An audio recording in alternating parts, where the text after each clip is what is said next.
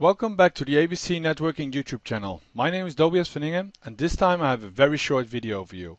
But I hope you still like it because I think it is very useful to the amount of questions I get on this particular subject. Imagine you have a networking infrastructure, and it could be that you need to configure vendor-specific options in your DHCP server. So that means option 43. But in that specific IP address scope, you can have multiple options 43. So what do? So in most of the times, what you do is using vendor classes. And for example, it is very important for our AOS switches that you can use vendor classes, because then you can configure it to do zero-touch deployment, or you can do other functionality, and you're not interfering with other vendor-specific options. So how can you find out this vendor-specific class of our switch?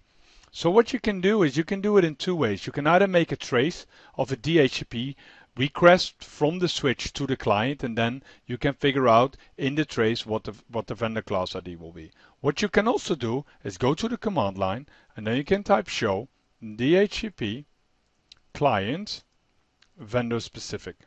Press enter, and you can see here the vendor class ID, and this is the vendor class ID.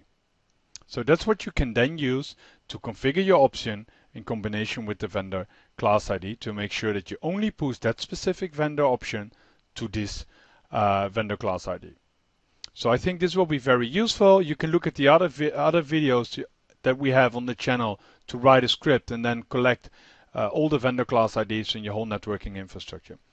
If you like it, please leave a comment and like the video. If there's any questions, please let me know and we will get back to you as soon as possible. Thank you very much. Hope to next time.